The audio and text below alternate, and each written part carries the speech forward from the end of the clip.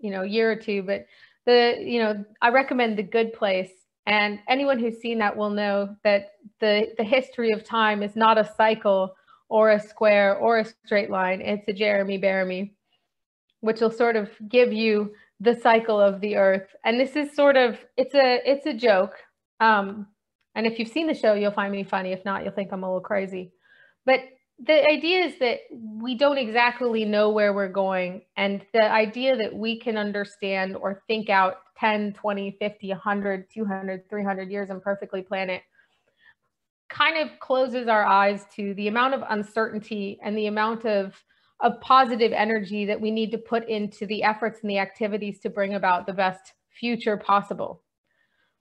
So I wanted to kind of close and get the conversation kicked off with some of the similarities that both the critical minerals mining folks and the battery recycling folks have to deal with on a daily basis as realities, and come out with a positive attitude and a problem-solving, change-making energy to bring these things into fruition. And some of those are, working in uncertainty.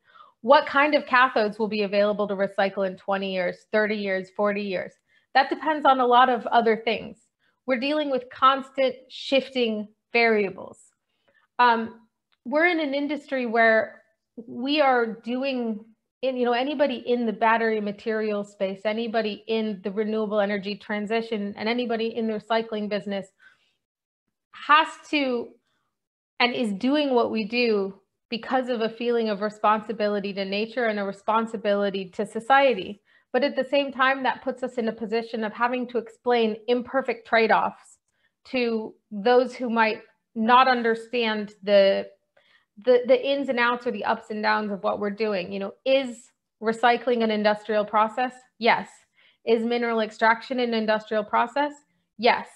What can we do as responsible stewards of the earth to mitigate those imperfect trade-offs and work together to come about with something better than what we started with?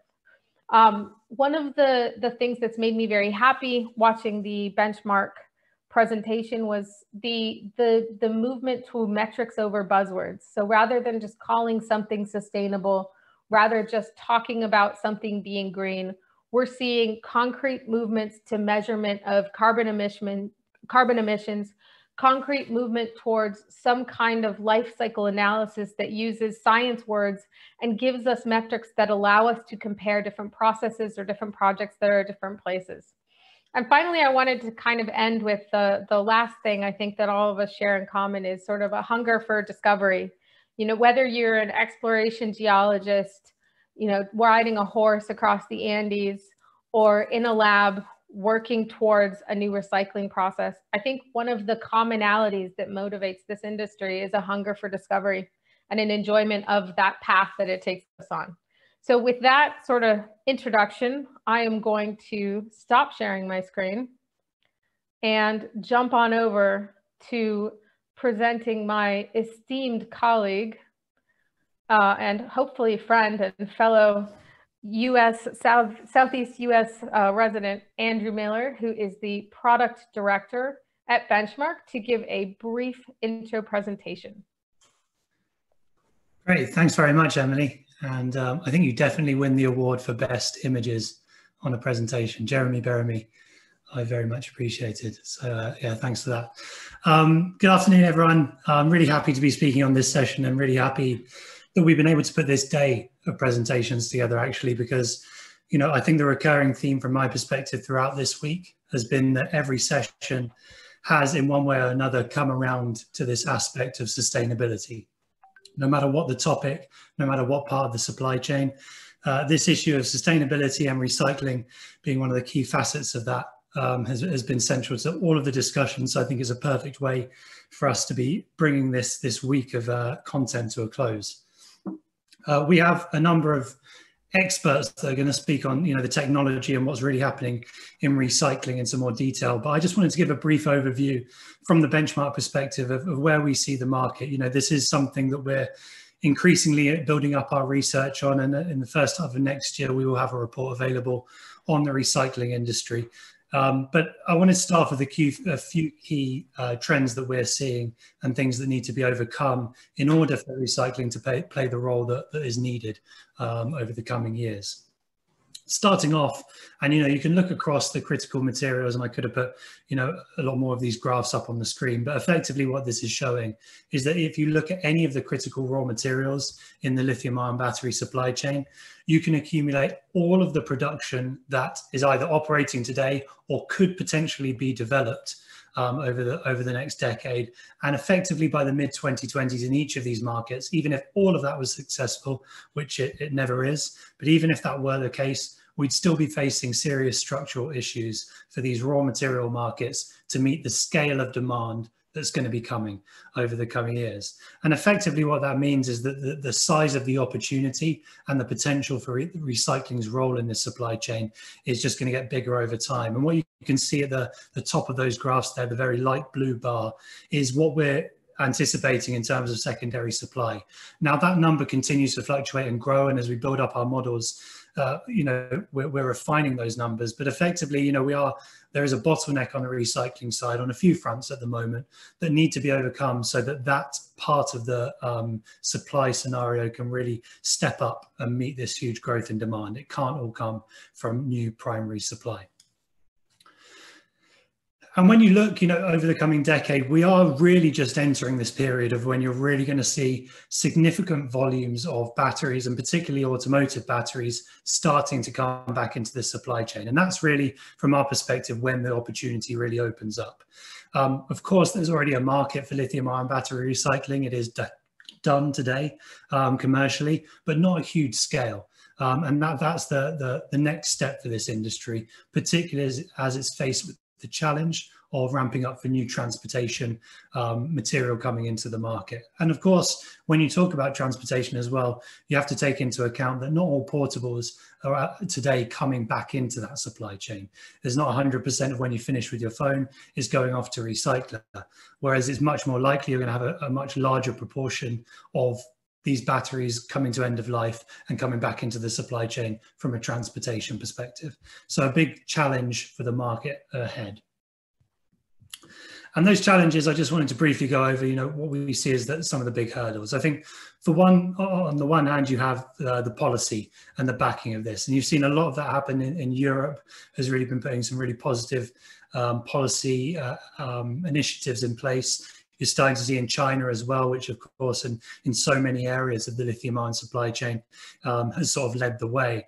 But I think you're going to continue to see this momentum of policy build as the scale of this potential problem comes to light. I think we're only just at the point where people are realizing the difficulties that you're going to have in terms of really efficiently bringing these raw materials back into the supply chain from recyclers. So it's great to see a huge amount of momentum. We continue to see this almost on a weekly basis. You can see statements that are supporting this push towards widespread recycling, but there's still a lot more to come from our perspective. And I think that's going to play a big role in incentivizing industry to accelerate their efforts. Accelerating their efforts is really what they have to do. And the second challenge, I suppose, is the scale and the timing of this. As I showed on that sort of end of life graph and the total addressable market that we're sort of facing, or the recycling market is facing, the issue really comes again in terms of timing. And we hear this time and time again when we talk about the time to develop a mine, the time to develop a processing facility, the different steps in this supply chain, which people are just coming to grips with. But obviously there's the timing of bringing new recycling capacity. And you need more investment to be going into the sector in order to meet that demand that's going to be on the horizon, but you also need the rest of the world to step up. And if you look at, from a capacity perspective, China leads the way in terms of where capacity is located and who's able to deliver and who's able to actually recycle these materials. Third of all, the technology, and I think that we'll hear a lot more about this in our presentations for sure. But there's no one route to recycling these materials. Lots of different technologies and approaches being taken, and ultimately there's no one-size-fits-all solution. You're going to have a number of these technologies working in unison. But But ultimately, I think, and something that of course needs to be overcome for this to be done, for this to push forward from an industry perspective, is the economics need to line up. And of course, across different technologies, different companies, you have different types of recovery rates, and ultimately your recovery rates are what are driving the economics of your business. So a lot still needs to happen on that front. And from a technology perspective, we're seeing some really exciting stuff in the market at the moment. I think we're going to see that brought to market and see some really big strides in that over the years to come. But it's worth paying attention to the fact that this is still an area that where improvements needed when you talk industry wide, and some of the companies we'll hear from later obviously doing some great work on this front. And the fourth and final point I just wanted to make in terms of, we hear a lot about this closed loop approach. And I think it's important to point out that you've started to see this emerge in certain parts of the supply chain. But it's really important to note that this takes industry partnerships, industry collaboration. You need the buy-in of multiple participants who have the ability to enter into this and are able to take a wider approach to the business model and not just look at their section of the supply chain, but how they can tie this in to the wider recycling landscape. So that's the final thought from my side. As I say, we're going to hear a huge amount from companies and people that specialize in recycling and doing some really exciting stuff. But those are a few initial thoughts from our side. As I mentioned, a benchmark, we're going to be releasing a recycling report in the first half of next year. So if anyone who'd like more information on that, feel free to contact me directly. But with that, I will pass back over to Emily. Thanks very much. Thank you, Andy. And I'm glad that you introduced the concept of a closed loop, because one of the things that I'm going to drill down on in our sort of after presentations is what that means and what are the industrial processes along that loop that make it a reality. So keep that in mind. If you're taking notes, write it down. So we're going to move on to our first presenter, who is Zarko. Oh, Zarko, I'm sorry, I should have practiced this. Zarko Meseldzija. Can you please tell me how to say your last name, Zarko? Meseldzija. Meseldzija. Zarko is the CTO and director at American Manganese Incorporated. American Manganese is a critical metals and technology-driven company focused on lithium-ion battery recycling. They've also just announced the beginning of the Wendon Stockpile Project, which was awarded by the United States Defense Logistics Agency, which is part of the Department of Defense. Welcome, Zarko. Thank you. Let me just pull up my screen.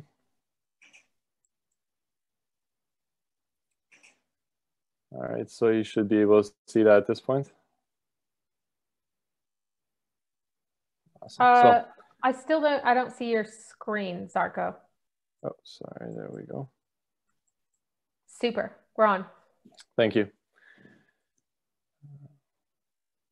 So yeah, thank you for the introduction. My name is Zarko Meseldzija. I'm the CTO and director of American Manganese, and I'm here to introduce the recyclable process and innovation of American Manganese. So I include this disclaimer because we are a publicly traded company on the Toronto Venture Exchange under the ticker symbol AMY. We are also traded over the counter in the US under the ticker symbol AMYZF, and the Frankfurt Stock Exchange under 2AM. Now, I really want to start by emphasizing American Manganese's focus on the recycling of manufacturing waste, because it's what American Manganese considers the low-hanging fruit and an immediate recycling opportunity for our recyclable process. I'll just start off with a few key points about the company. The recycling project development started in 2016, and we currently have 5 employees and a contract R&D lab. Our novel process was rooted from our original manganese processing patent.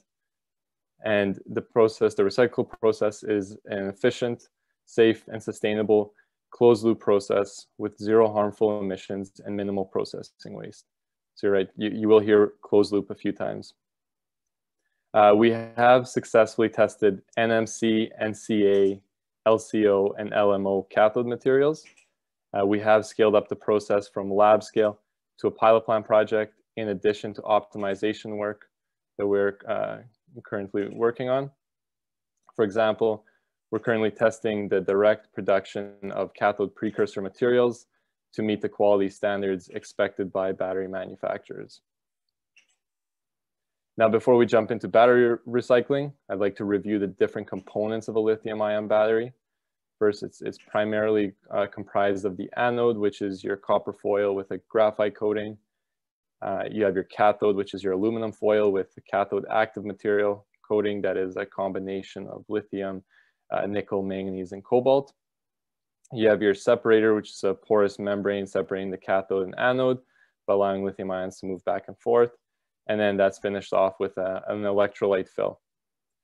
As you can see in the pie chart, the cathode is estimated to be about 25% of the total manufacturing cost of a lithium-ion battery, which can also vary depending on the cathode chemistry. You know, you're seeing more nickel now and less cobalt.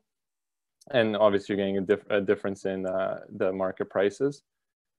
But our recycling process focuses on the extraction of the cathode material because of the parallels that were recognized from our original manganese ore process and those parallels to the recycling of cathode materials and the similar properties they have. Therefore, we recognize the opportunity to potentially benefit battery manufacturing costs by recycling cathode material waste produced during the manufacturing process. This opportunity has now gone from concept to lab scale testing and now a pilot plant project. So in the previous slide, we saw that the cathode can account for an estimated 25% of the battery manufacturing cost. But from just a bill of materials perspective, we see that the cathode active material can account for a majority of the cost as seen in the slide here. And if the material, as mentioned, is not sourced from recycling, they can only come from conventional mining operations. And those do add a layer of geopolitical and environmental risks, along with multiple processing and refining steps to go from raw material to refined metal salts, and then finally to cathode active material. And in addition as well to the transportation and margins between each step. The battery material supply chain is complex since the production of mined material to cathode battery material is highly specialized, costly, and energy demanding. And sometimes I feel it's underappreciated in terms of the complexity of it. But so it's important to ask yourself, at what stage of the supply chain is the recycled material introduced into? So the following analysis here by Roland Berger shows that the value added step as mined material progresses into the production of cathode active material, which in this case is approximately a 4 times value add compared to the raw material value. And this is without consideration of cell margins or supply chain risks. This is important to note because it illustrates our recycling strategy to produce a recycled product as the highest value final product within the supply chain and in the least amount of processing steps. So now, following the extensive lithium-ion battery supply chain, the cathode material product is now prepared for manufacturing into cells, which adds another layer of complexity, such as electrode coating, winding, assembly, and formation.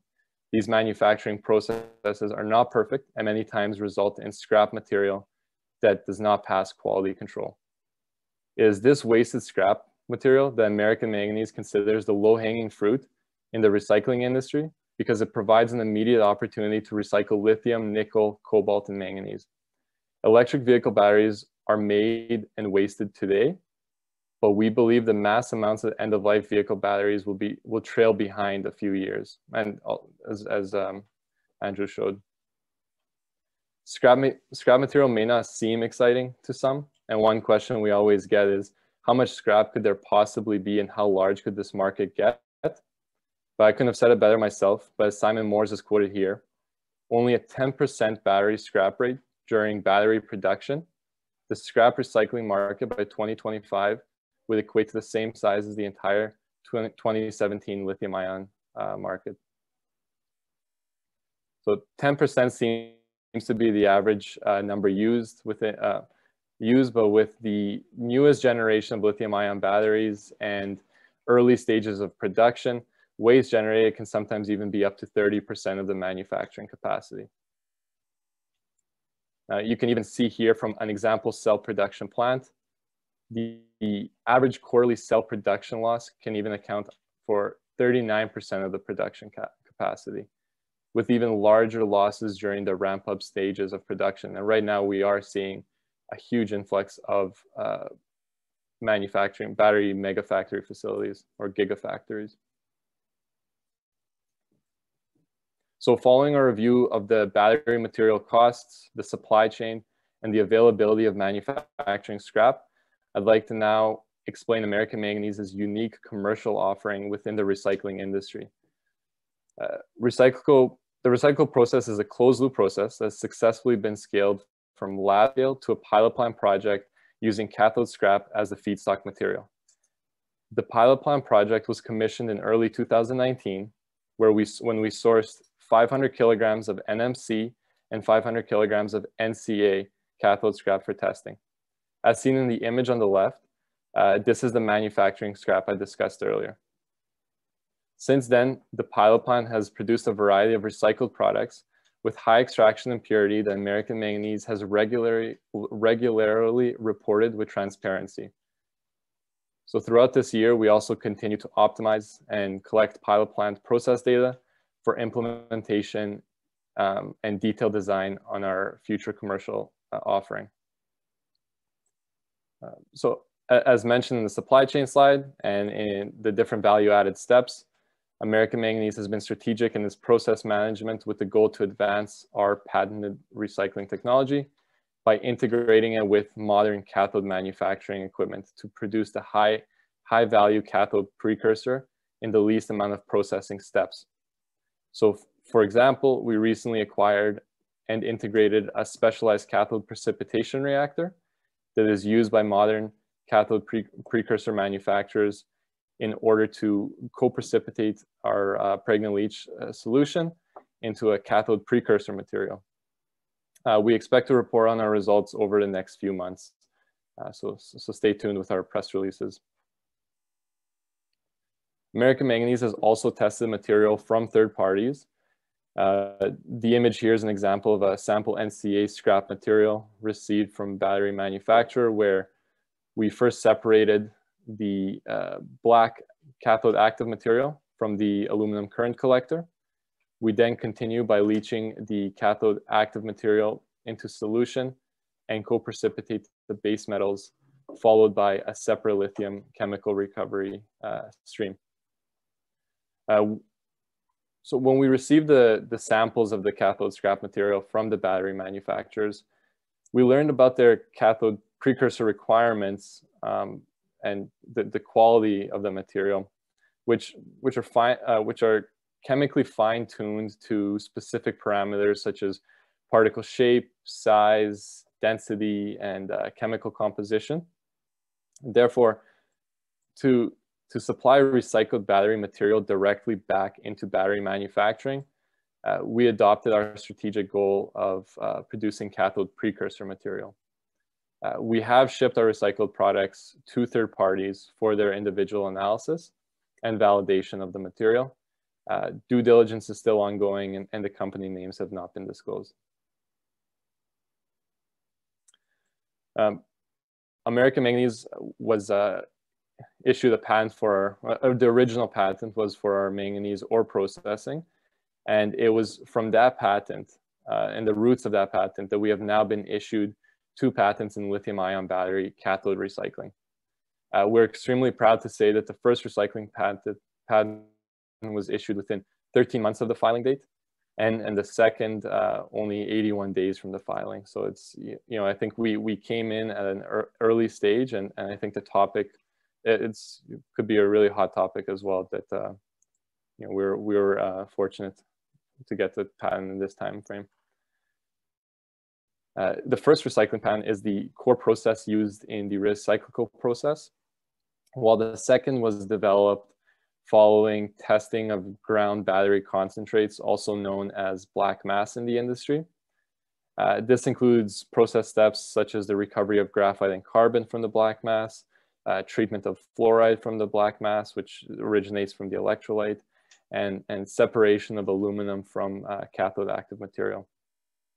So American Manganese has also filed national phase patent applications for these patents in jurisdictions that dominate the world battery materials market. So how do we really get to where we are? We saw the complicated nature of the lithium-ion battery material, and from mine material to cathode material, and current recycling options can have also just as extensive of a supply chain.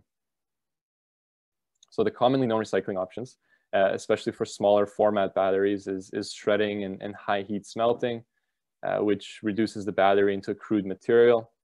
Unfortunately, the smelting operation can generate about 2 tons of CO2 per ton of metal, and the recovery rates are low, and only with the primary focus of nickel and cobalt recovery.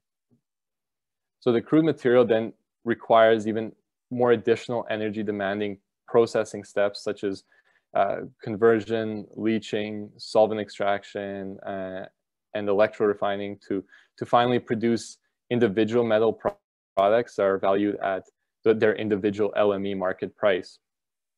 And as shown in the supply chain, there's the additional value added as you start producing cathode material. Then for the material to be used in battery production, the individual metals need to be redissolved and crystallized into high purity metal salts before it is processed into cathode precursors. Relative to our recyclable process, where we aim to directly recycle scrap cathode material into high quality cathode precursors. So the following competitive analysis illustrates a comparison between extraction and product value, as I mentioned in the previous slide. For instance, like a hydrometallurgical recycling process can achieve high extraction rates, but it's also important to consider the value of that recycled product and the cost of those additional refining steps within the supply chain to bring that into battery production and into a cathode precursor. So it could be a closed loop, but it's also important to consider how many points in that loop there is. And relative to American Manganese's direct cathode to cathode recycling approach. Now, scaling from the data of our pilot plant and a potential commercial offering, we have designed a conceptual commercial recycling plant about 3 tons per day, or works out to about 1,000 tons per year of cathode scrap processing. So just the scrap material coming directly from a battery manufacturer. So now you can see from the potential material extraction from just the scrap material is almost a small mine's worth of material in lithium, cobalt, nickel, and manganese. And with a plant this size, we estimate a capital cost of 12 million US. Now, we don't have the full details, and through the pilot plant testing, we will be applying the process parameters and findings into a more detailed design. But one thing that we can interpret from pilot plant testing is the reagent consumption, because that's a direct variable cost. So what we're seeing is, for every ton of cathode scrap material, we're seeing about $1,000 worth of reagent consumption costs. And from what we've shown before, a ton of cathode scrap material can, that value can be X amount higher than those reagent costs. So I guess in summary, American Manganese's goal is to commercialize our patented recycling process, but via a joint development partnership or a licensing agreement. This is going to require some collaboration. First we look with cathode and battery manufacturers to produce cathode manufacturing scrap. It's been the theme of this presentation, and which is seen there in the internal loop. And in this case scenario, with the cathode manufacturing scrap, the seller of the cathode scrap can also be the buyer of the recycled cathode precursor material. So as the end of life EV battery sector matures, we intend to expand our commercial offering for processing of black mass material from pretreatment processes that discharge and disassemble end of life batteries. The focus of this presentation has been on manufacturing scrap, but it is important to note that we have received and tested black mass material as explained in our second patent. So there are multiple groups that have investigated unique and very efficient methods of discharging and shredding end-of-life batteries. For example, we have also partnered with the US Department of Energy and Critical Materials Institute on a project to advance the economic recovery of lithium-ion battery materials from electric vehicles. However, the battery pretreatment stage may even be done by EV manufacturers themselves, and this could be done to protect their battery IP. And then the black mass could be a market where that's sold to third parties or potentially joint developed or have technology license to recover the value in the black mass. So the primary recycling industry right now consists of the pretreatment stage, but with the resources available to American Manganese, we focused on this efficient treatment of cathode material, and looking for collaboration in the discharging and disassembly when it comes to the mature end of life market. I'd also like to give recognition to Kometco Research and the incredible work they have done and continue to do in bringing the Recyclical project from concept to current pilot plant testing. Kometco is an arm's length contract R&D lab to American Manganese that has worked with the company to develop its original manganese processing patent and now its lithium-ion battery cathode recycling process. They continue to develop and optimize our lithium-ion battery recycling project and provide independent third-party analytical results. And that'll wrap up my presentation. So thank you for your time. Please feel free to contact me if you do have any questions through any of these links here. Cool. Thank you so much, Zarko. And in the interest of time, keep on coming with the Q&As, guys, but I'm going to make sure to capture all the questions, but I also might ask some of them as comparative questions between some of the different processes, so that we can kind of get a robust panel discussion going at the end. So without further ado, I'm going to introduce Ajay Kochhar. Ajay is the president and CEO of Li-Cycle. Li-Cycle was founded with the vision to help solve the global end-of-life cycle lithium-ion battery problem and to create a secondary supply to meet the demand for critical battery materials through innovative recycling technology. Li-Cycle has developed and validated a unique and sustainable process for recycling all types of lithium-ion batteries. And if anybody's new to the recycling space, I do a podcast called The Minerals Manhattan Project, where I did a quite long but comprehensive conversation and interview with Ajay's partner, Tim Johnston, that goes through the nitty-gritty of what's black matter, what happens to the plastic, what happens to the copper, what happens to the graphite. So if anyone's looking for a primer, it is there. So it's one of my favorite ones I've ever done. So Ajay, I'm really looking forward to your presentation today. Thanks, Emily. That's a solid podcast. I recommend to listen to others. Yeah, hi everyone. Ajay Kochhar here, as mentioned. So look, I think in this presentation, and as you heard Emily introduce, I'll give a little bit of background around who Li-Cycle is, where we come from, what we do. But I would also like to spend a little bit of time on the macro tailwinds and market trends that we're seeing today and continue to accelerate vis-a-vis recycling. Now, before I launch too much into what Li-Cycle does, just a little bit of background about where you just heard Emily mention my co-founder, Tim Johnston, and I come from. So we used to work at the very front end of the supply chain, focused on really hydrometallurgical processing of materials, focused on the production of lithium, nickel, cobalt, and much more that go into, as you heard actually Zarko describe through the chain, into lithium-ion batteries eventually. And you would have, of course, heard a lot about that throughout the course of this week. Now, we were, seeing in the space, obviously this question of when evolving from an if with respect to electric vehicles. And recycling, would come up periodically as we would do engineering work, as we would, advise on potential investments in the space. And it was usually around the theme of, well, what's going to happen to all these batteries? It's a very logical question. But the other piece of it was also around supply and demand dynamics with respect to lithium, nickel, cobalt, and much more. And as you actually heard Andy open as well, of course, we're going to start seeing the structural deficits in these critical materials in the backdrop of robust demand. And recycling hence is a potential adder, and I agree with Emily on that point, not a substitute necessarily in the near term to really help meet that demand. So we were getting asked, hey, when are we going to start seeing more recycling or recycled materials coming back into new batteries?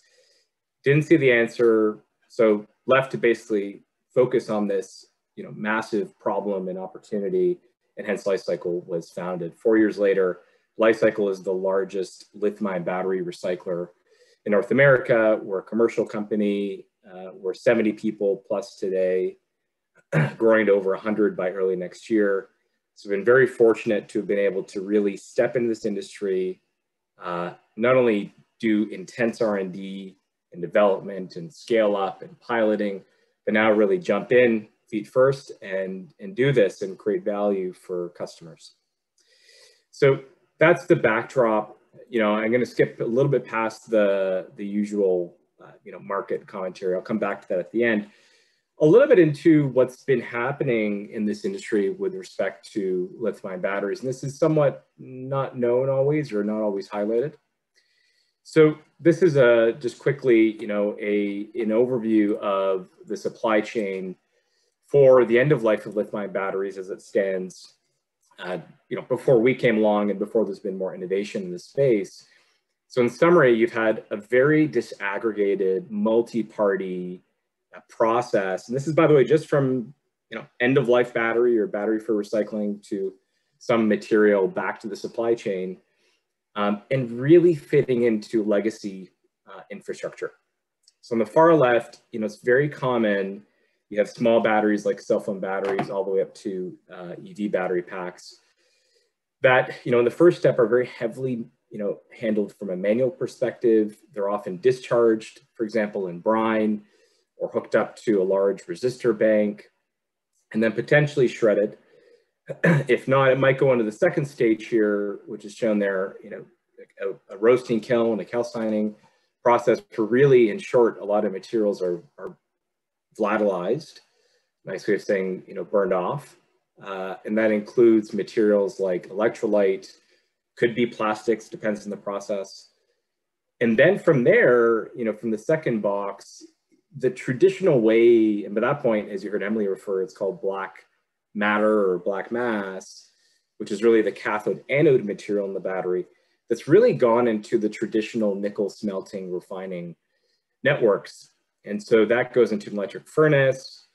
The copper, the cobalt, the nickel are recovered. Lithium is lost to a slag fraction. Graphite is a flux in the furnace, so it's actually used for its energy in the furnace. And then you go to a refining process to go back to copper, cobalt, and nickel metal. And if it's going to go back into batteries, hopefully you're still following me, it will have to go back into a salt. And so you heard Zarko describe that a little bit as well. But the point here is that that's, forget even going back to a battery. What's been happening is, or a precursor, this has been the chain.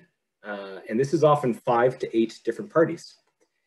So that has been not very transparent. And we really pride ourselves on a very transparent approach, but also collapsing that supply chain to something which makes a lot more sense from a first principle standpoint. So hence Li-Cycle's spoken hub approach. What do? Li-Cycle is a mechanical and hydrometallurgical lithium-ion battery recycler. The spoke is the mechanical part, the hub is the hydrometallurgical part, or wet chemistry processing. Okay, what does that mean? And I'm going to show you some photos of these different processes. But just to start with the fundamentals, why do it this way? Why spoke and hub terminology? Well, let's come back to the customer. Any good business starts with listening to the customer and what they need.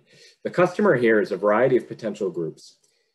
But in this case, for example, automotive companies, just as an example, say you have a large pack out of a chassis of a vehicle. Well, those packs tend to be quite heavy. I'm just going to use an example of a Tesla or a Porsche Taycan, whichever one you want to choose. These are 500 kilogram to even up to close to a ton sometimes in the larger packs for vehicle, and even in buses, of course, and et cetera, much heavier. So these are really heavy materials. Forget even that they're batteries and have thermal and electrical risk. So the first problem is actually logistics. And the second issue, so that's the first problem. The second issue that customers have had till date when looking for recycling solutions is really around the technology. You know, there's been this disaggregated, wasteful, historical approach that's been out there, which has resulted in a cost to those that actually want to recycle. So that's the second issue, is actually what's happening once the battery gets to point B from point A. So the spoke and the hub model that Li-Cycle has innovated around and started the use of this term in this industry, and it's great to see other people espousing it as well. In our case, what this does is that it gets close to where batteries are generated to reduce the cost of logistics. Take a battery and transform it into not being a battery close to the source safely, scalably, efficiently, and in a non-thermal way throughout this whole process, to create then the cathode anode material, which is known as black mass in industry, and ours has a particular quality, high quality.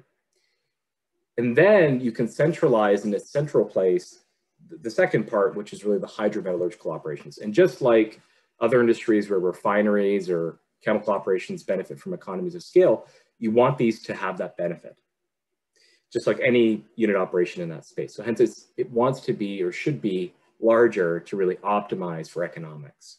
And you can do that because now you're not transporting batteries from Brazil to Europe, not to name a specific country, but that may not make sense in the long term. And it doesn't really make a lot of sense today from a cost perspective, and not to mention the greenhouse gas footprint. So that's what we do. As I mentioned, we are the largest now recycler of these batteries in North America. We have dozens of customers. We're doing this actively today. We make product, we sell product back to the market. And here are a couple of photos just to help visualize that for you of our two processes. So this is our first commercial spoke in Kingston, Ontario, Canada. This was actually the same center as our R&D Center of Excellence, and we've grown that into a commercial facility. This is, again, the spoke process. We take in all types of lithium-ion batteries, regardless of size, form factor, original application, chemistry. By the way, Li-Cycle is one of the only recyclers that takes lithium iron phosphate batteries. And we safely size reduce those into 3 intermediate products, into plastics, copper, aluminum, and black mass. And we're doing this now actively at nameplate capacity and above in our Kingston, Ontario facility. And some of you who may know of the company, or if not, we recently announced that we have our second spoke, which is now being commissioned and is being ramped up. And that was commenced last week in Rochester, New York. Now, it might look a little bit different to you in these photos. It's the same technology, but what we've done here is the roadmap for Li-Cycle's future. It is a modularized plant, and that means that this whole facility, the mechanical facility, fits in 6, a little bit bigger than shipping containers. We build those in a central place. The plant was shipped down whole in November, and 3-4 weeks later, we were installed and commissioning. So that's a very rapid way to deploy these plants. And again, we're actively doing this today, build mode, it's commercial. Want to comment on the before point about the spoke, and I might have briefly mentioned it, but just to be very clear, all of this is Li-Cycle developed technology, patented, owned by the company, and there's a whole robust IP portfolio around it. Here are some photos on the second and important end, which is the hydrometallurgical processing. So what do we do in that part? That's the hub. We take in any type of black mass deriving from any type of lithium-ion battery, and we convert that back into battery grade materials. So back into lithium carbonate as a battery grade, cobalt sulfate, nickel sulfate, materials that are battery grade and ready to go back into a lithium battery. We ran that demonstration plant or pilot plant for over a year. We gathered design criteria that we have needed, prudent de-risking that has gone into that, and multi-staged. And we're now, and this has been announced publicly, on the track to build a large commercial hub in Rochester, New York, that will process the equivalent of 60,000 tons per year of lithium batteries, which is circa 25,000 tons per year of black mass input. And this will be the largest facility of its kind and the largest domestic producer of cobalt and cobalt sulfate, one of the largest producers of nickel as a nickel sulfate, and one of the largest producers of lithium as lithium carbonate, and much more. And one point here, which is I'm often asked, and I'm going to segue and I'm going to speed up a little bit here. What is the quality of these materials? I said it quickly, but we go back to battery grade materials. Take a step back. In other recycling industries, there's often discussion around, hey, recycled materials don't have as good of a quality as virgin materials. In this case, it depends on the technology, but we're going back to the fundamental building blocks, back to atomic cobalt, nickel, lithium, etc., and reconstituting back into those chemicals. So it's not like recycling plastics, for example, which has a whole universe of different technologies, or recycling tires, where you're going back potentially to a molecule from a molecule. This is a little different, and it depends on the technology, of course, but we've been able to go back to battery grade materials and have qualified this product widely and continue to do so. A couple other quick points here, which needs to be talked about, is there is an environmental benefit to what we're doing relative to mining and refining. We do see mining and refining as an important base for this industry, and recycling is an important adder on that, but there are robust ESG benefits through production of lithium battery materials through a recycling manner when done the right way. And that is in the field of carbon dioxide savings, NOx, SOx savings, and water usage, soil, and much more. We've had these numbers produced by multiple third parties through life cycle analyses. And it is also a point that needs to be made that we're seeing a very interesting shift in our industry, potentially away pyro-based processing. Pyro-based processing has been the historical way that this has been done in many ways through some step. There are, of course, more ascribed GHG benefits, ESG benefits through doing this in a lower temperature way where you're not burning off anything. You return more of the material back to the market. So there's a CO2 savings relative to doing pyro processing. But something that's obviously, often not talked enough about in our industry are fluorine emissions. Fluorine is in the electrolyte salt of lithium battery, not all of them, but in many of them. And it is also in the binder material that is used to glue essentially the cathode anode materials to the respective foils. When you use a thermal process, you generate something called polyfluoroalkyl substances, PFAS. PFAS, or fluorinated chemicals, are often known as forever chemicals. And they're very topical today due to their toxicity for humans. And there are very stringent regulations that have been now passed down from the US Senate as of February of this year, 2020, and in other jurisdictions as well. And this is a big challenge for any pyro process moving forward. It's going to be interesting to see how that plays out. And I think to corroborate that, fresh news from yesterday, and I'd be remiss not to mention this, the European Union, or Commission rather yesterday, proposed an update to the EU battery directive. The battery directive governs what happens to batteries in a broad sense in the EU, and it dates back to the 90s. 2006 was the last update to it. This has been in talks for a long time, an update to the EU battery directive. And the proposal for the directive was announced yesterday. I'm happy to talk more about this in the Q&A, but there are 4 key areas that have been highlighted here, among others. One is around, this is really interesting, mandated minimum quantities of recycled material to come back into new batteries in the coming 5 and 10 years. A measure and mandates around the carbon footprint of a lithium battery or battery through its life cycle. 3, this is really important, increased recycling efficiency rates with respect to what comes in versus what comes out and goes back to the economy, and mandated recovery rates for different materials, inclusive of lithium, which often is not in these targets. Usually nickel, cobalt, copper are.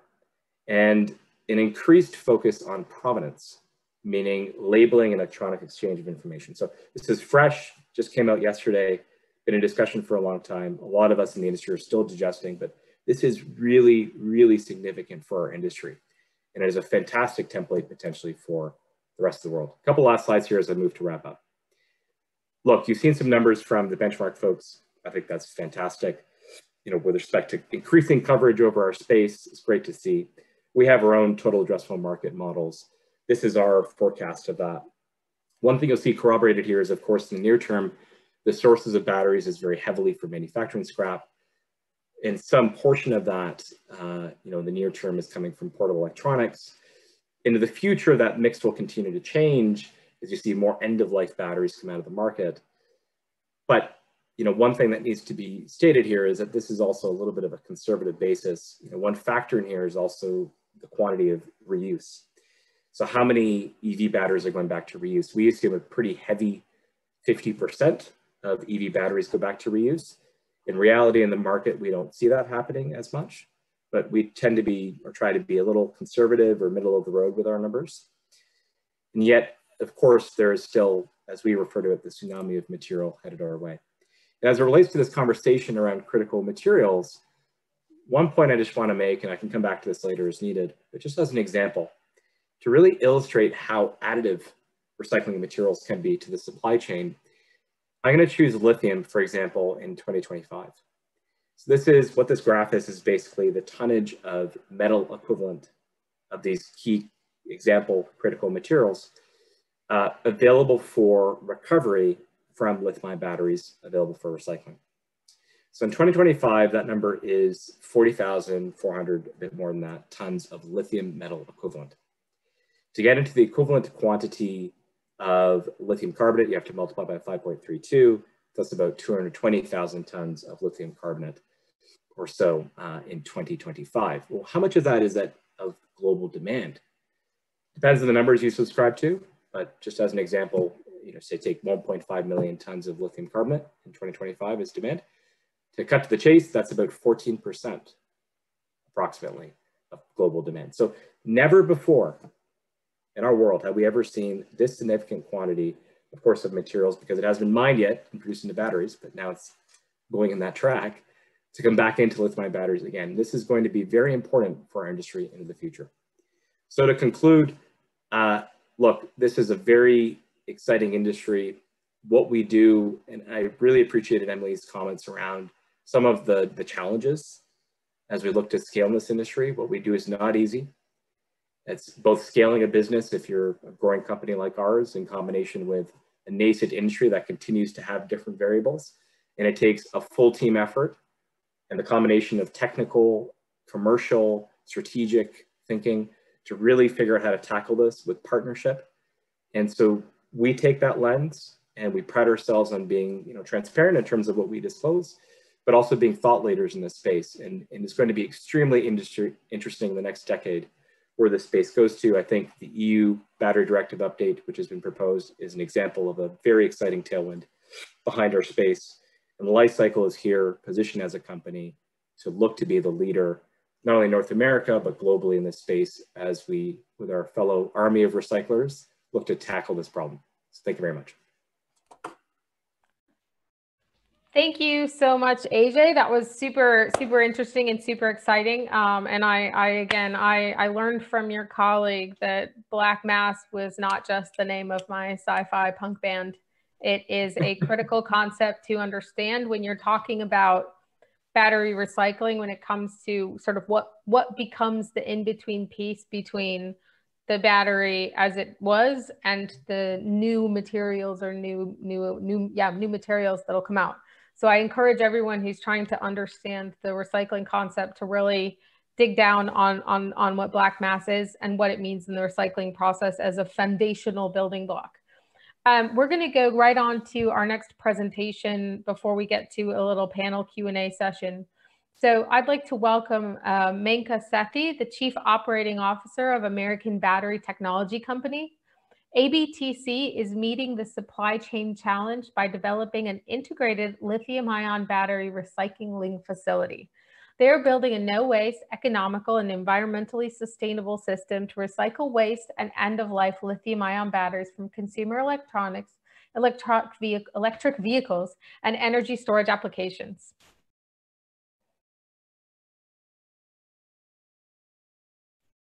Great, thank you, Emily. Okay, share my screen. Really excited to be here today.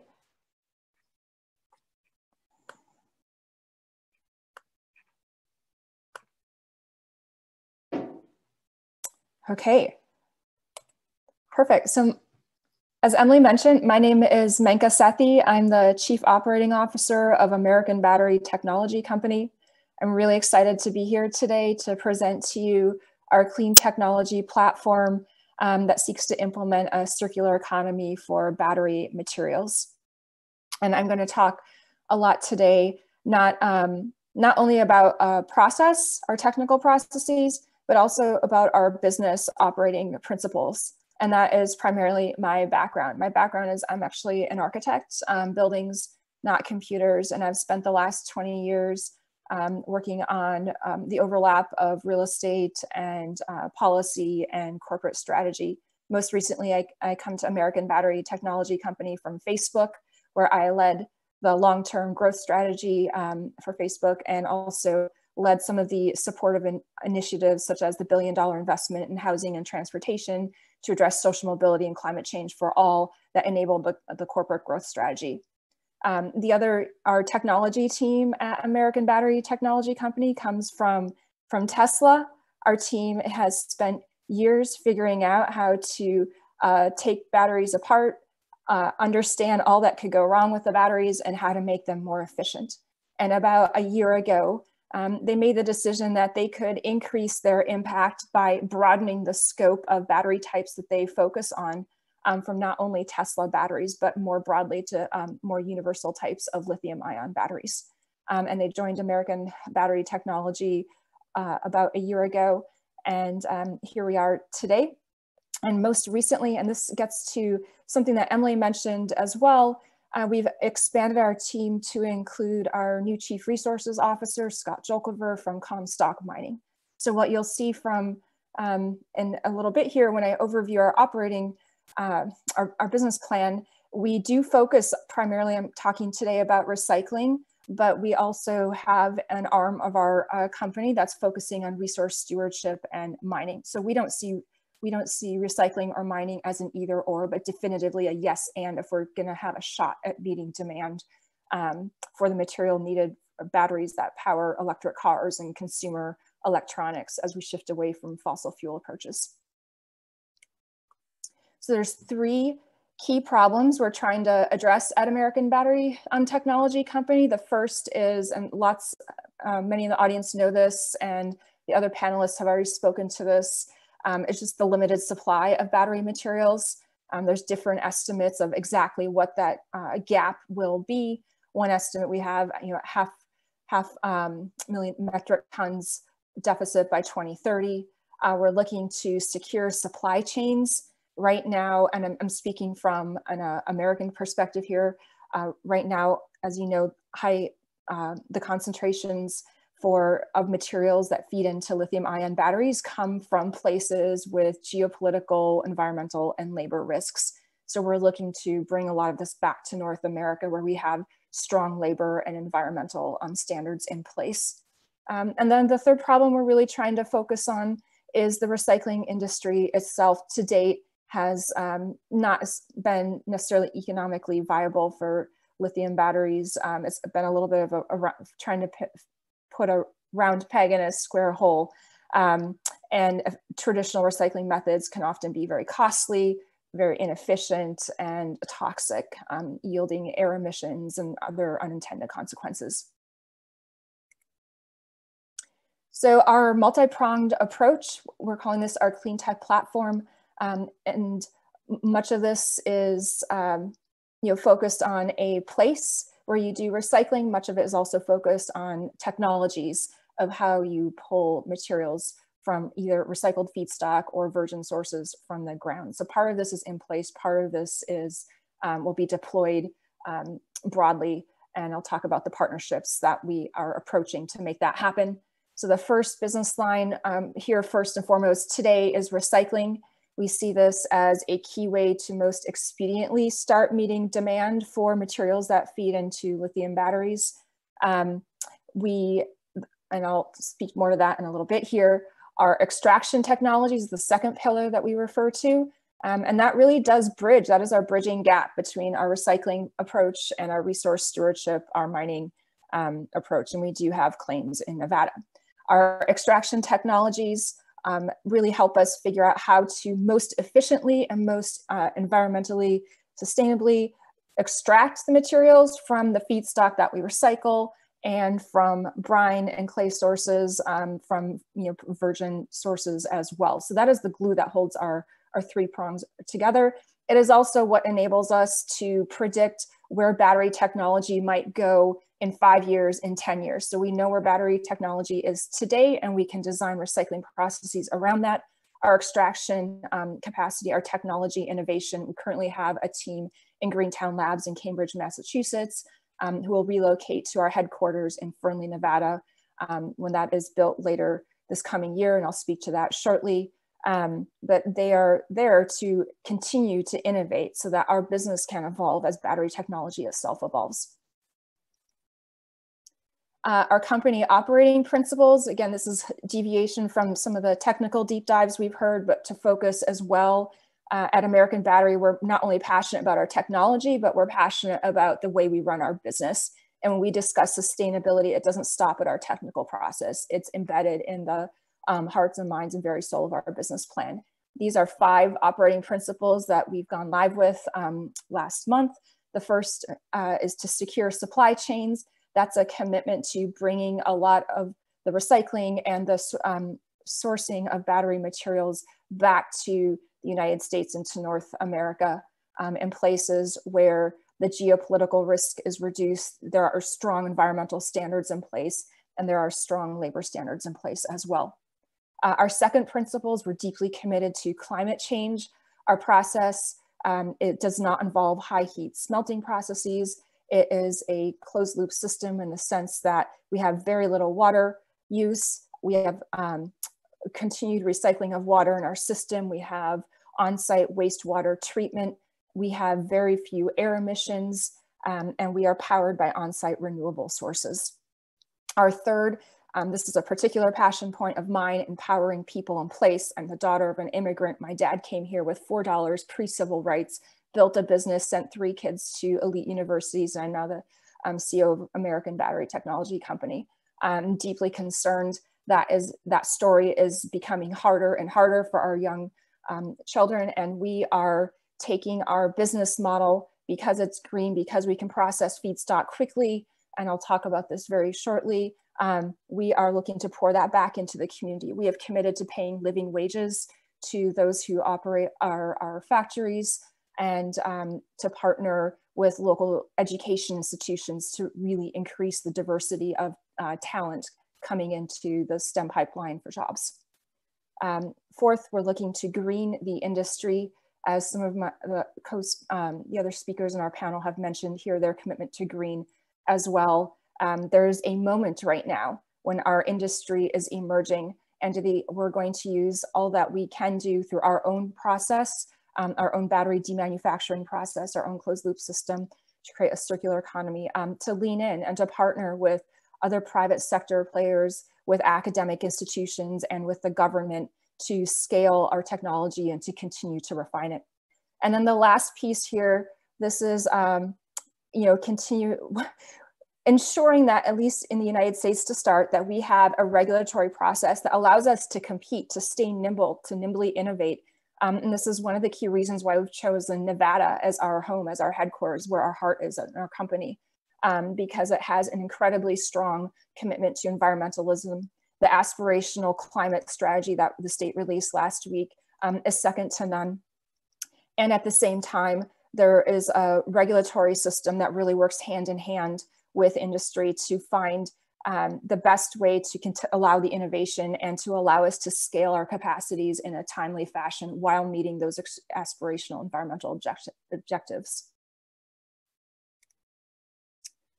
So I'm going to skip over some of this because a lot of the my co-panelists have touched on this, but we acknowledge the basic premise for our business plan is there is growing demand for electric cars and for consumer electronics that are powered by lithium-ion batteries, and their materials that feed into the lithium-ion batteries are scarce and rare, as we know. So that is the foundation, of course, for our business plan.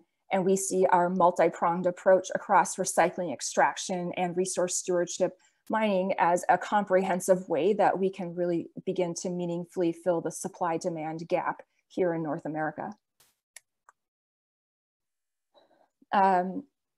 Again, the supply chain risks that we're trying to tackle through our business plan are clear. Currently, and again, this is an argument right now for recycling in addition to mining. This is not either or. Currently, about 5% of the global lithium-ion batteries are recycled. And to put that in context, it's about, we think, 100,000 tons a year.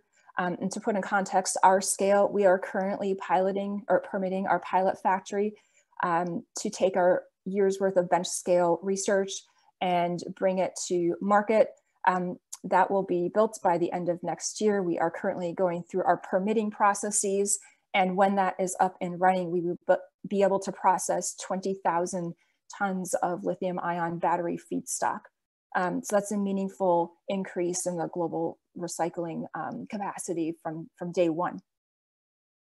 And again, in terms of supply chain security, one reason we are locating in Nevada and starting in the United States is it's our home country. We're looking to address climate change, take advantage of this incredible market opportunity that is playing out. But at the same time, we're looking to bring green manufacturing jobs back to our local economies where we're located. We see this as a fundamental if we're going to tackle some of the societal divides that we see worsening in our current context that COVID has exacerbated. And again, recycling and mining, we need both to meet supply or to meet demand for battery materials, but mining takes a long time. It can take years, and there's an urgency to meet demand. So we are focusing on recycling because our process is fast. Our process can happen in hours from the time a battery enters our facility and exits as high-grade battery material. It's hours. So there's an urgency here as to why we're focusing on recycling first, while along the way increasing our resource stewardship, our mining capacity as well. No surprise here, I think probably to viewers in the audience, that there are incredible lithium producers worldwide working really hard to increase the supply of lithium, but it's a slow process. And in and of it's, we need to find new ways to add to this so that we can truly meet global demand for the battery materials. And again, recapping the key benefits that we see of recycling, it reduces e-waste, reduces the reliance on mining. Not that mining is bad, it takes a long time. And we see recycling as, at least in our case, because not all recycling is green or environmentally friendly, the process we've put in place is extremely green. And what that means is low air emissions, low water use, low water pollution, and powered by renewable sources. And then lastly, the greenhouse gas emission reductions, we are estimating that through the more efficient recycling processes such as ours, we can reduce the greenhouse gas footprint of battery materials by 25% compared to mining from virgin sources. We believe recycling battery materials is a viable business plan because if you look at just car batteries alone, the raw materials can comprise up to 65% of the cost of the battery. Those materials have a lot of value. So there is the basis there for a very profitable industry ahead.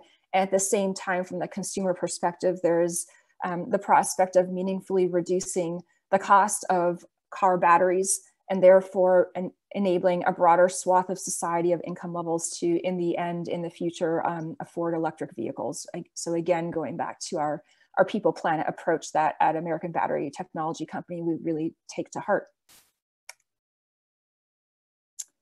And again, to make recycling viable though, we need to start thinking fairly critically, as we have been in our company across our technology team for years. They have a lot of experience on how to make the recycling process, again, more efficient by increasing the throughput of feedstock and by making it more environmentally friendly by moving away from technologies such as high heat processes. This is an attempt to map the flow of more traditional recycling processes, and it should outline how many different steps there are and where the inefficiencies are in the the process. And for example, if you only produce recycle to get to a black mass material, there's lots of logistical inefficiencies involved in sending the black mass somewhere else to have it refined. That's another process that has implications, both cost and environmental, before it actually makes its way back to an OEM or a manufacturer to be put back into a battery process. So we are trying to streamline this as much as possible. And through the traditional recycling process, there is also quite a bit of waste, so not necessarily high recovery rates. And our solution to all these problems is what we call purpose-built demanufacturing. And again, this goes back to the unique skill set of our technology team and the experience that they learned at Tesla in their years before Tesla, and how to break down and rebuild batteries more efficiently, more cleanly, more quickly. And we have what we call, so again, green manufacturing process. What does that mean? That means we use very little water. In fact, when we, our pilot factory will require 1 infusion of water that is then recycled throughout. We have 2 different phases of our process that I'll speak to here shortly. The water is completely recycled, it is treated on site, and it is reused. That is through our mechanical process and our chemical process, which is our back-end technical process. All the reagents are captured, they are reconfigured, and they are reused. So we have closed loop in a couple different ways. And then in terms of demanufacturing, what does that mean? That means that we receive a variety of different feedstock types, from full end-of-life spent batteries, from batteries that were perhaps damaged and never put into production, and the types of feedstock that we can accept are cathodes that consist of transition metals, NCA, NMC, LCO. We will not be processing lithium iron phosphate cathodes. We will not be processing non-rechargeable lithium ion batteries. In terms of our process overview, the front end of our process is really to take the batteries as we receive them and to break them down through a mechanical process. And we call this phase 1 of our process. It's a mechanical process. The output is black mass. That is a saleable product. However, the second phase of our process that we are building in Fernley, Nevada, is then to take that black mass and to, through our proprietary processes, extract the materials and purify them into high-grade battery cathode grade metals that can be sold right back to OEMs and to manufacturers at their own custom specifications, and then put right back into manufacturing to feed into new batteries. This entire process can take place in hours, in a day. So that ability to have a really high amount of throughput does help us have a really sustainable business plan that in the end allows us to contribute back to local communities through education partnerships, through, again, our commitment to living wages for all employees. And we hope to scale this so that we can really increase and use this opportunity, this moment in time for this market to bring back badly needed manufacturing jobs to the US. And lastly, about a process, this is another way we talk about our clean cycle technology. And again, it illustrates our ability, the full cycle from receiving fully intact batteries that we do not need to decommission, to disassemble them through a mechanical process, to then chemically purify and extract the metals to high grade battery specifications, cathode specifications, and to sell that straight back to manufacturers. So there's a soup to nuts process that we're incredibly proud of that enables us to give back to both people and planet. Okay, so I'm going to stop sharing, and thank you so much. All right, guys. So we have an exciting but time squished panel. So I want everyone to do their best to answer the questions. And if you want to pass it on to a panelist. So a lot of what we've talked about is preparing for a future market. And I want to ask kind of a combination of questions about what year-ish do you think you'll have the scale of recycled material or spent feedstock to go into this process? At what point would you have to choose between, access to what feedstock? I know a lot of people have asked about Li-Cycle's experience with LFP and the fact that LFP cathode is a much more mature market, i.e. there'll be more old batteries sooner than these newer high nickel cathodes. And then when you make a decision to scale up a plant, do you think it'll be made based on availability of feedstock or taking a broad range of feedstock to make a next generation material? And we're going to start with Zarko. Awesome, thank you. So I think in terms of availability of feedstock, as I mentioned, the scrap market is available now. And if time out. But if the scrap market's available now, then why are we only building pilot plants? Like, when are we going to be building commercial scale plants? There's not, 10%, 20%, 30% EV penetration. When are we going to be recycling EV batteries at commercial scale? Right. So in terms of the American Manganese process and recycling scrap material, that's not commercial at this point. But with the scrap market right now, there is a scrap market, and that, as the other panelists have mentioned, is going, smelting options and really just recovery of nickel and cobalt, and that's where that focus is. And right now, I think from a battery manufacturer's perspective, I mean, I'm not in their shoes, but I think their focus right now is pushing out volume, trying to meet the demand, versus right now, what do they do with the scrap material? So then that can be sold to scrap dealers, it can be sold to smelters, and then that just goes throughout back into the supply chain through more inefficient methods. So I think in our perspective, really what's holding us back from commercialization was first, the development of the process and, going through the new science and production of these materials. And then the other is the financing of the project. I mean, I think we've spent close to 10 million on the development of this project, and looking into the commercial plant, our estimates are around 12 million US for just a 1,000 tons per year plant. AJ, can you talk to me a little bit about sort of, I've seen all the graphs have kind of a golf club, if you will, of when this, would take off, or, I've seen some of the mining companies say, we do need to mine intensively for 1-2 decades, at which point there's, availability of recycled material. Kind of tying in the European mandated minimums, do you think that there will be that much recycled material available at that time to meet that? And then can you also combine that with talking about, the trade-off between feedstock availability versus what what your customers will demand in terms of an advanced battery material? How do you see the sort of time gap or situation going? Yeah, I'll comment on both. So so I saw the question in the Q&A. It's a very good question.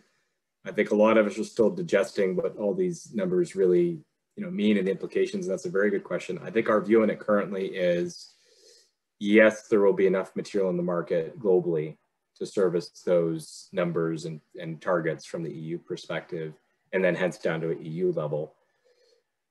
But it's going to be tough.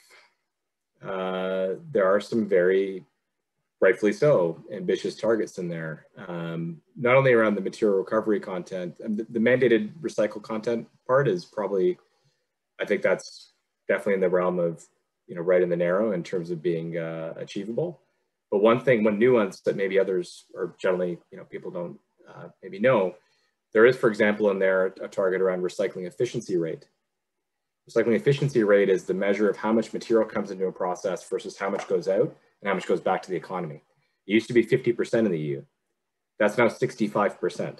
They may not sound like a huge difference, but when you use a high temperature process, the graphite is lost as a thermal flux, essentially. Electrolyte is burned off.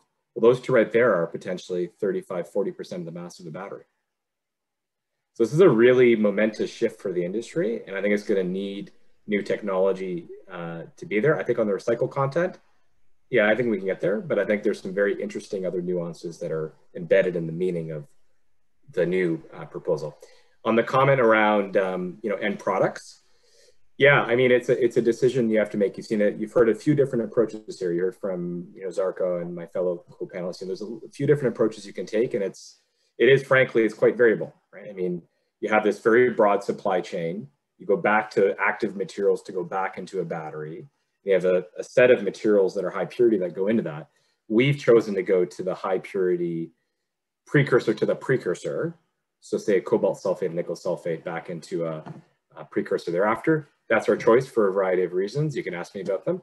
But that to us is techno-economically the right place to go, while managing what the customer wants and managing product purity and trying to ensure that we can do that and actually doing it, and making, importantly, a sustainable business, which includes being economically sustainable.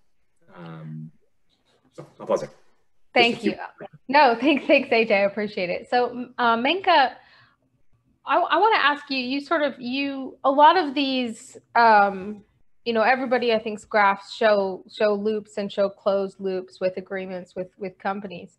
How far away do you think the recycling industry is from having actual offtake agreements with companies like LG, Panasonic, Samsung, SK, Umicore, Northvolt?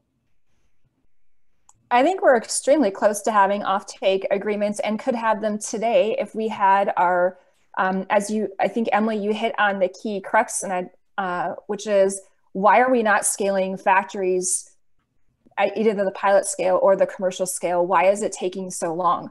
I strongly believe, and we have a lot of evidence to support this from our own business operations. If we had the factories up and running today at scale, we would have the feedstock, the offtake agreements in place, and we would have feedstock stockpiled enough to for a year's worth of recycling for our factory if we had a place to store it. And I'm coming at, and one thing I wanted to really hit home is one of the key impediments to scaling factory construction and scaling are the permit requirements for that, especially in the United States. It can take up to 2 years to store feedstock if you cannot have a partner who already has those type of permits.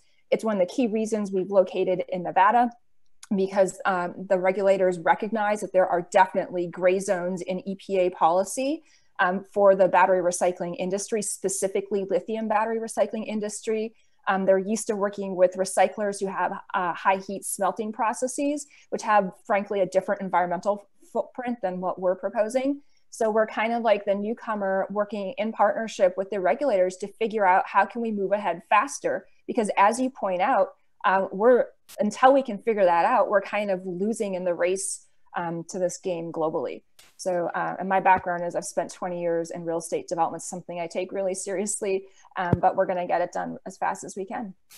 No, that's awesome, and thanks for the clarity on that. Zarko, some of the questions that we had relate to kind of the numbers that we're using for things. So, could you talk to me about sort of what's the difference between a recovery rate versus purity, or sort of if you're using numbers as a contained metal or a battery ready sulfide?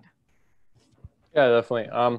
So when it comes to your extraction and what we're looking at is with cathode scrap, through the initial stages of our process, we're looking at the separation of that cathode active material from the aluminum foil. And then it's the extraction of that material into our leach solution. That's, you know, your first step is that's the extraction into the leach solution. And in those cathode materials, you do still have impurities that need to be removed. So that's, you know, you have to precipitate out impurities before you precipitate out in our case, co-precipitate the base metals. And then that'll come to, you know, the effective recovery of the different components in there. So for an NMC, we leach in a nickel, manganese, cobalt, and lithium into solution. We precipitate out any impurities, and then finally the precipitation of the base metals and the lithium.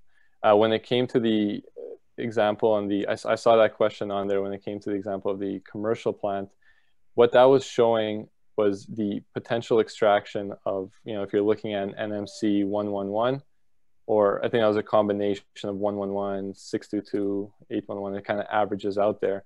But that's how much of that lithium chemical, nickel, manganese, and cobalt is within, you know, 1,000 tons of cathode scrap material. And that's the potential extraction of it. Now, at what form is it extracted as, whether that's a cathode precursor, or if you're to extract it as individual metal salts, that would be roughly around the amount that's available in that amount of cathode scrap. Ajay, a lot of the questions kind of were around new fans for my sci-fi punk band, Black Mass.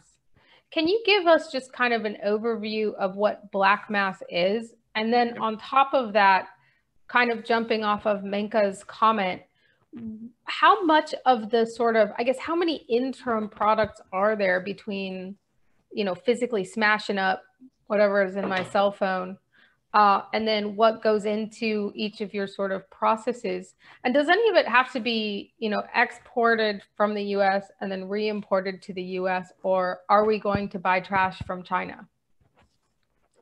Loaded question as always. So, okay, let me start with what black mass is, then I'll get to the supply chain part. Okay, so black mass is really the cathode and the anode in the battery. Very creative recycling industry term. Actually, many people may not know where the derivation of it comes from. It comes actually from the alkaline battery industry, where what they create when they shred a battery, alkaline, by the way, I mean AA, AAA batteries. When they shred a battery in that industry, it creates a similar black powder. It's called very creatively black mass. So it's actually a common name. So in our industry, the cathode anode material, not COVID,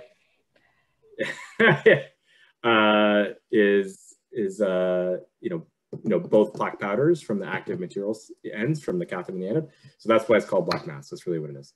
Now, honestly, I'm not a huge fan of the word, but it's what it's called. So that's what that is. Now, the reason why that's of such focus is when you have the two active materials and you look at the valuable materials in the actual cell or a battery or a pack, it's really in the cathode, right? And of course your anode is typically graphite, but of course we can talk all day about that. And that's why that becomes the focus, because from an economic recovery standpoint, that's really the driver of that. Now, in terms of localization of supply chains and how disparate this is going to be going forward and things going different places, look, our plan and what we're doing here is to localize that. And the whole point of the spoke in a hub model is to, one, get close to where batteries are being produced to generate them into a product, de-risk it partially from being a battery with risk into a commodity, a product. And second, then be able to centralize the hydrometallurgical processing to create enough quantity of those lithium, nickel, cobalt, and products that will actually matter from an offtake standpoint. So where can that happen? In our plan, it is centralized, you know, in a region. So say we have the US, we have a plan for a hub, there are a plan for, well, we have existing spoke and potentially more.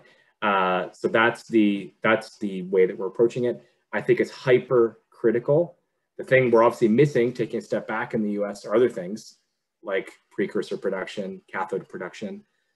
So we'll get there, but for the recycling node, I can say that this is the track that we're on, is to localize it. It's not the way it is today, but it's the way that we're moving forward as life cycle. Cool. So we've got one more question, and I'm going to give this to Menka. And in the interest of time, I drew a little chart here. So if we were to say, what percentage of the battery recycling process in terms of cost is reagents, and what percentage is energy? That's a good question that I would have to have our technical team get back to you on. I can say this on energy. Ours is extremely low because our energy will be sourced from on-site solar production. And in terms of reagent use, can't give you a dollar amount today. I'm happy to get back to you on that. However, I can say that in we're trying to minimize that cost through our basically recapturing, reconfiguring, and reusing the reagents in our process so that we can reduce how much we actually have to buy. So it's something we're looking at very purposefully. Great. Well, listen, we have finished just on the nose. So I want to really thank all the panelists. This was really fun. I had a really good time learning about battery recycling, and I look forward to hopefully doing this in person someday soon, because Zoom kindergarten is what it is.